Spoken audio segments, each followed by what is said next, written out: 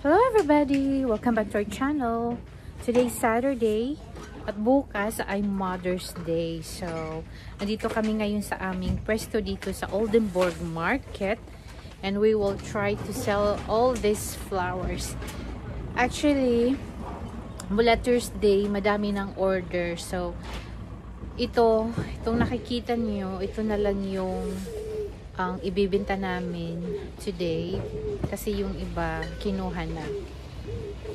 Pero early this morning meron ng mga nag-order na dapat kong i-wrap. So keep on watching guys.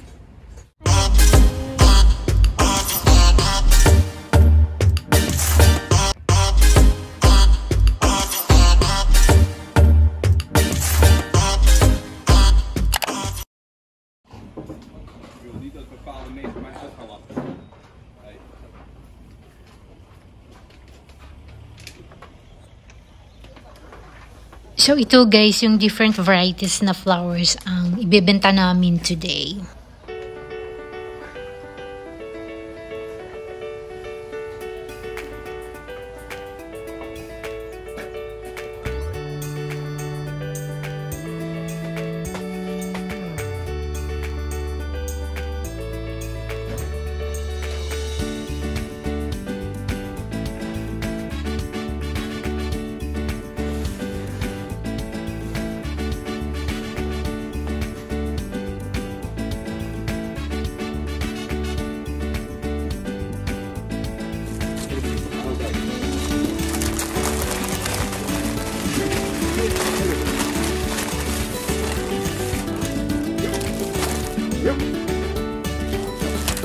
Ayan guys, nagdatingan na yung mga suki namin kaya busy na sa pag-wrap kasi sunod-sunod na yung clients na bumibili ng flowers.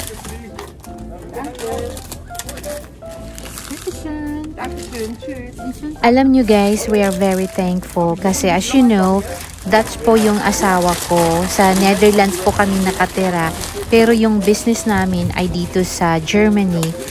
At kung makikita nyo sa sunod-sunod kong pag-wrap ng flowers, ibig sabihin na tinatangkilik talaga ng German ang flower business namin dito sa Germany.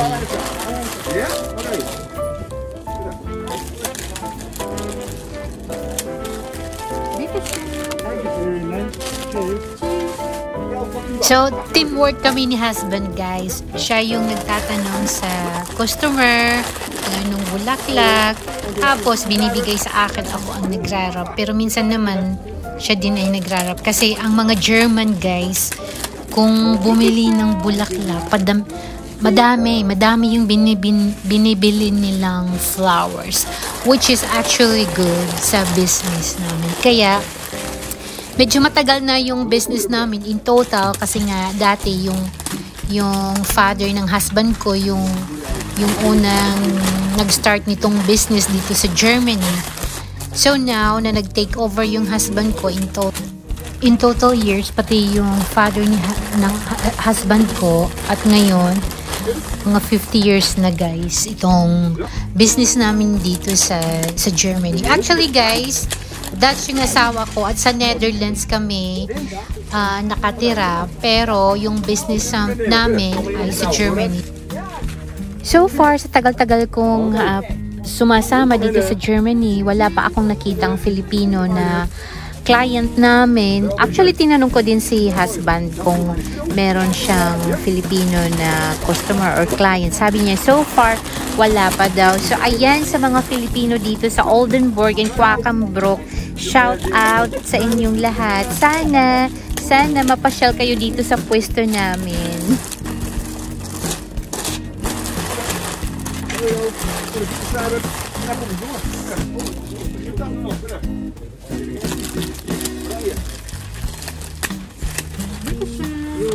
Katulad nito guys, tatlong bouquet of white roses yung binili.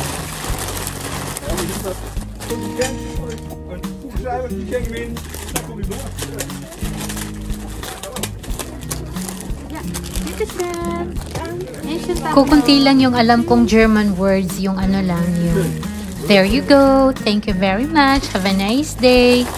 Or yung yung numbers yun, or yung basic actually, yung how are you, good morning, yung ganyan. Have a nice weekend. Yun lang yung alam kong German words.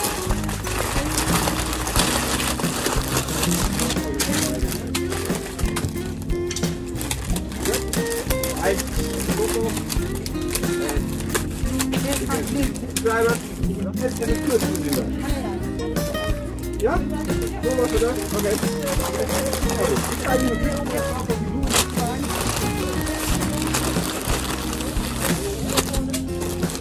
Schön. Okay.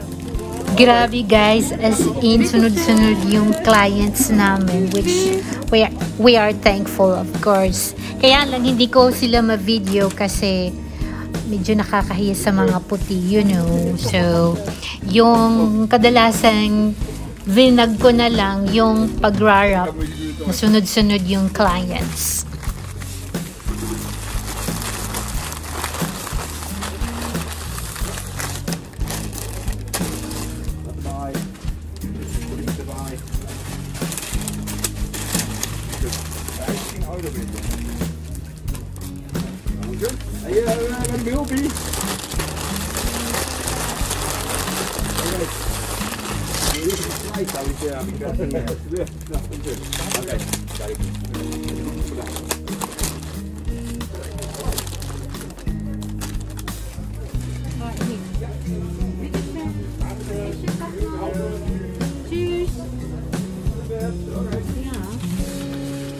Schön. Oh, en nog een hier. Die pak ik door even.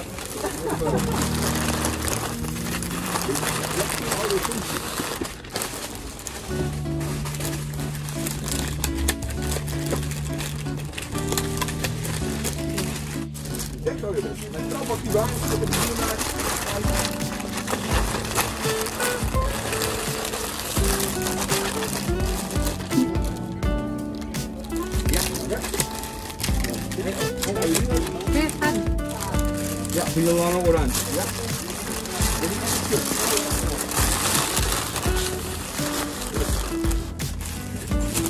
Wie mag ik een laptop?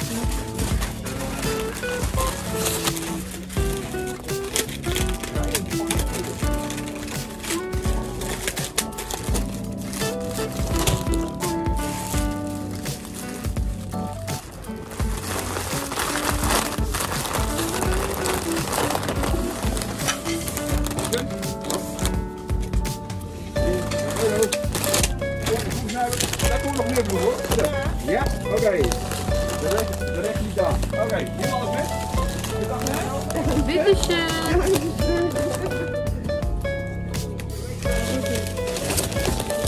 Tschüss, tschüss. Alam nyo guys, si Bunso, siya yung taga-sukli. Oo, so ano kami, teamwork talaga. Si husband, yung nagtatanong kung anong bulaklak. Tapos ako yung nagra-wrap. Tapos si Bunso naman ay taga-sukli.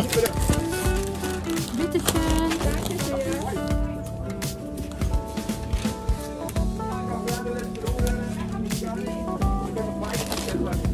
Tschüss. Ja, weer binnen. 6,50 binnen. Ja.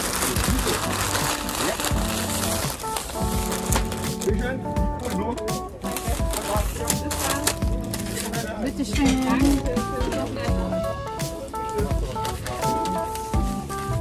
Zo, bitteschön.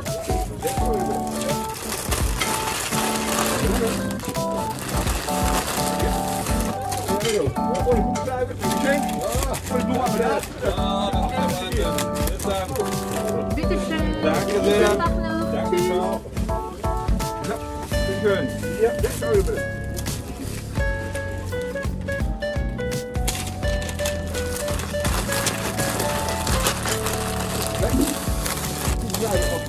Ja, danke schön. Ich muss mir wieder abgegeben. Ja, danke. Und eine schöne Woche noch. 6 Euro.